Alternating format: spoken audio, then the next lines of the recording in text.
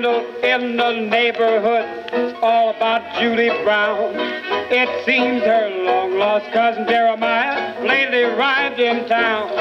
When Julie's fella came to call that evening at her home, he found the pair sitting there just a spooning in the clothes. The sight made him so riled, he started home at once.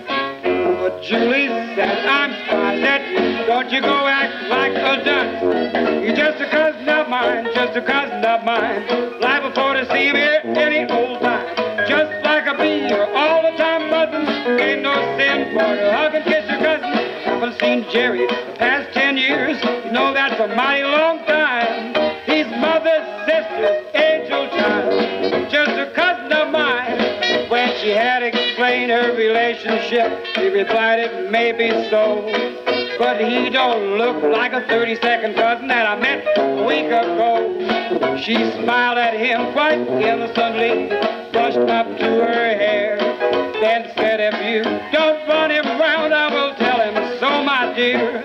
She joined her cousin's side, and as they strolled away, he heard him ask, who is that freak? Heard it, Julie say, he's just a cousin of mine, just a cousin of mine.